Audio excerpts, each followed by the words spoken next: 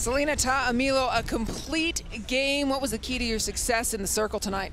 I know my defense had my back, so I know, if I just throw some ground, I jam the hitters, get me my defense ground balls, I know they have my back. So I know just knowing my team, we're in it together, so that was my plan for tonight. How important was it for you to be able to go a complete game and get this experience? You come into this year not having pitched a lot. Now you're seeing a lot more, and certainly a lot of growth for you, Selina, just in the last 2 weeks.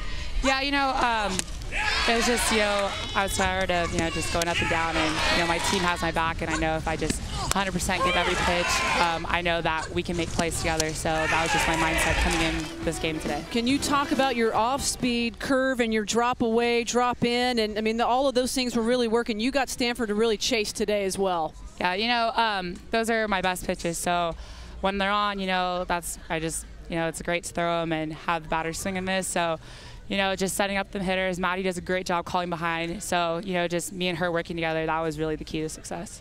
You had a series win over Oregon last week, picked up another win now over Stanford. What kind of a role do you see for this Bruin team looking ahead?